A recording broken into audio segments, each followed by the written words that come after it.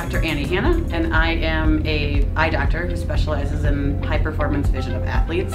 As an athlete myself, this vision training is something that I went through in college, and it so profoundly affected my game and my performance in school that I knew it was a goal of mine to provide it for others.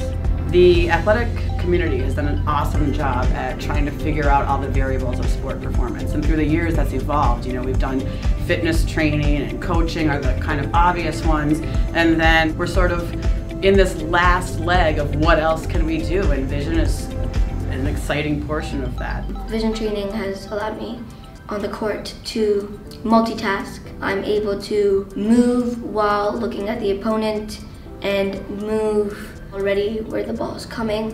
Research has showed that 40% of athletes don't get where they want to go based off vision alone. And what we do is we document everything so that at the end of 10, 12 weeks, we can show them that they've improved at every single level.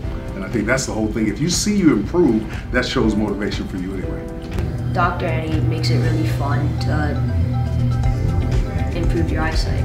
It's helped me see the ball clearer, it's helped with my depth perception, it's helped me move faster.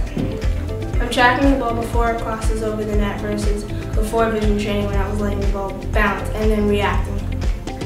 I think anyone who wants to take their game to another level can use it. A 3-year-old little kid, as soon as you're able to pick up the racket and you're able to understand what's going on, I think you can do sports vision workouts. We have someone who's 80 years of age who's improved themselves through sports vision. So as we strengthen eye movements and a focusing ability for sport, it translates to the classroom. Faster reading speeds, faster ability to take in and comprehend information. Not only are we helping them perform better in their sport, but also in the classroom.